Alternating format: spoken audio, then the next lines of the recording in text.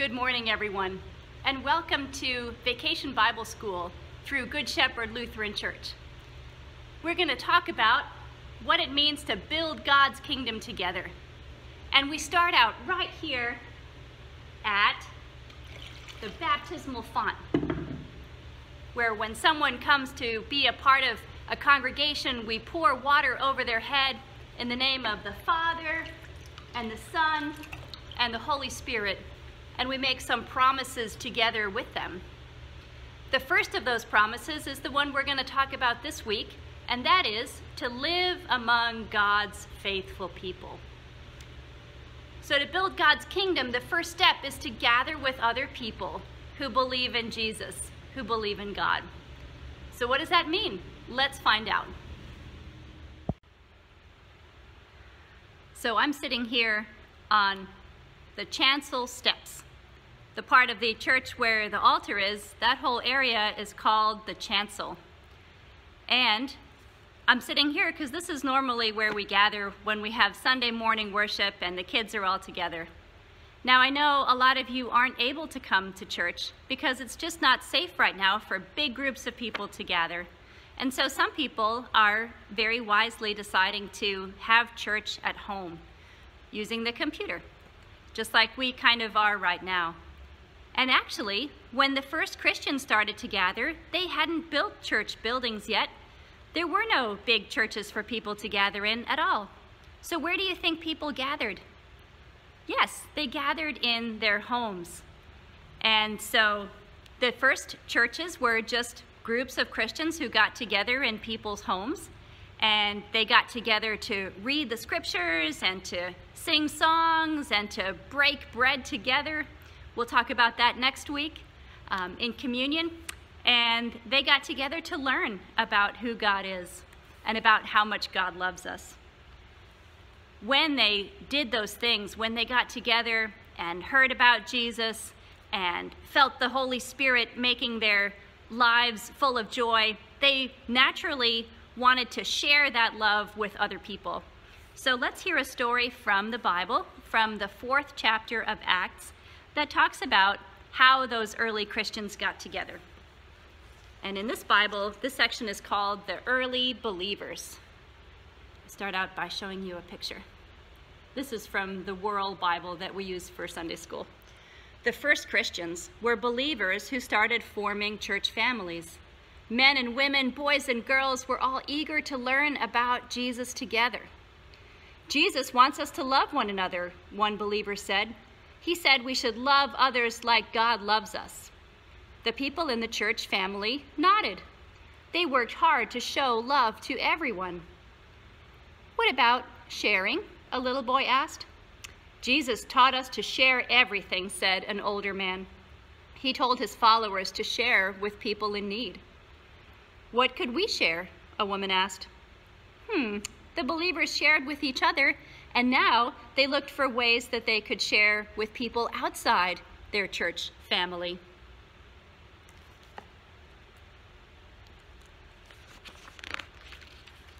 A little boy ran into the room holding a pair of sandals. These are too small for me. We can share them with another boy. A young girl held out a small bundle. We baked bread this morning. We can share with someone who is hungry. A man laid a hammer and nails on a table. We have tools for building. We can share with people who need to fix things. And there's a question in this Bible that says, who do you know who shares? The believers, those first Christians, gave away all kinds of things. Clothing and food and money too.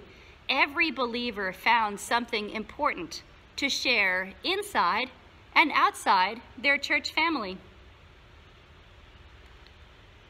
And the book of Acts tells us that when the people got together, they were full of joy and they loved being able to share their blessings with other people. And because they did that, more and more people started to join their group of believers and learn about Jesus and how Jesus had died and was raised and was alive in their hearts through the power of the Holy Spirit. Other people wanted to be a part of that. So let's take a tour of the church today to talk about different ways that we share and different ways that this building reflects the love of God. So welcome to Good Shepherd Lutheran Church. This is the front door of our church building, but most of the time when we come to church, we actually walk in through the side door. So let's head that way. As we do, I want to show you a couple things. See that stone that says 1971? That's when this part of the church was first built. Seems like a long time ago to some people, and not very long ago at all to other people.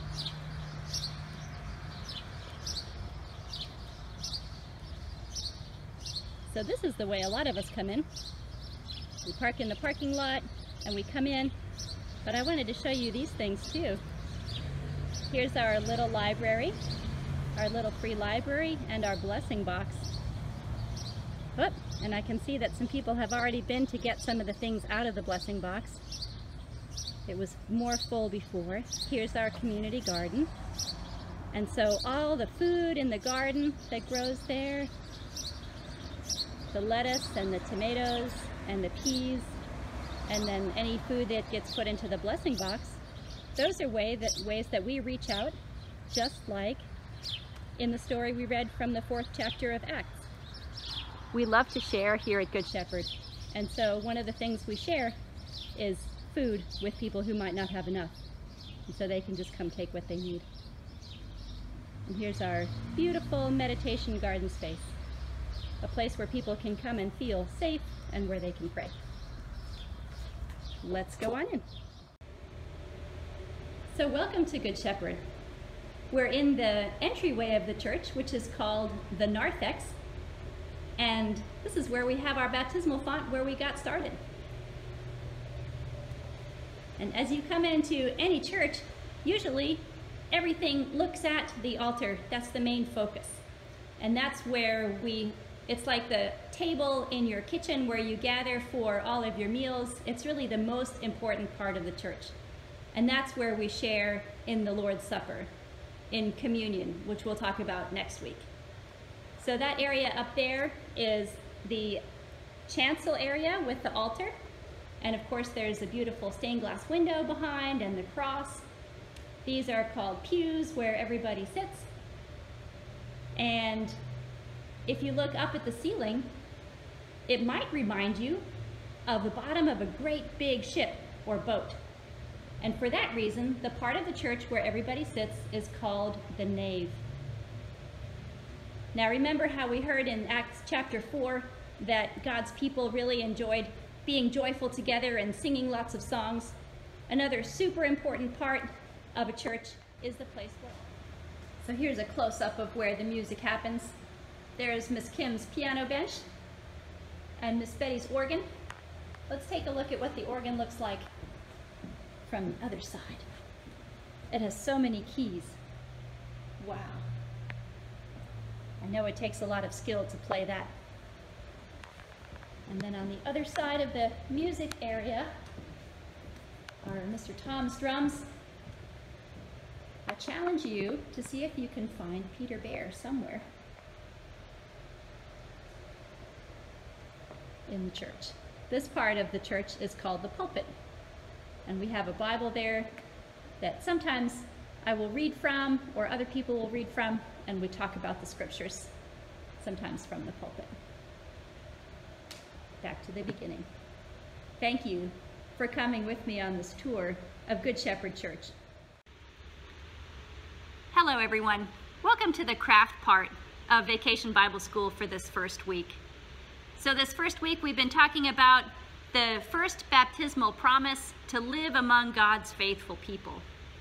And so our crafts for this week, if you will get them out of your packet, you're going to need, from inside the week 5 packet, you're going to need your Sharpie markers. So take out those beautiful Sharpie markers that are going to be really great for drawing on wood and things like that. You're also going to need the week 1 pack, which has a foam cross and some other things inside.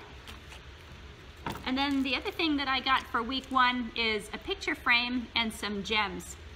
So get those out of your packet, as well as the tacky glue. You can do these in any order you want to and take as long as you like. But I wanted to show you first how to put the foam cross together. So here's the instructions. You can use that as a guide. And here is the base. So you want to poke out the little parts of the base that need to be poked out. And then put the background in. Just a matter of sliding it into place in the slot. And then the cross can go in the middle.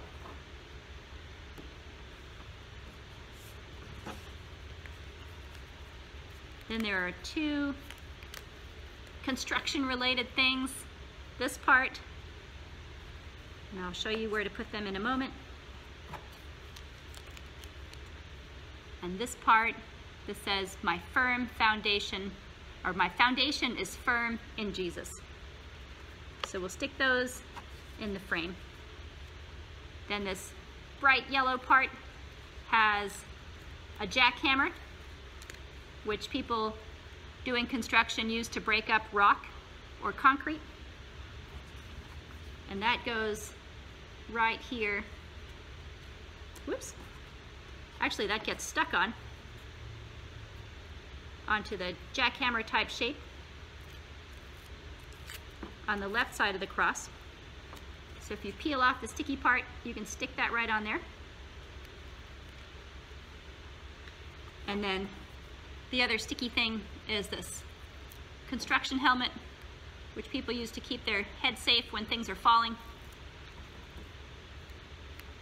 And stick that right there where it says, my foundation is firm in Jesus. So that's the foam cross project.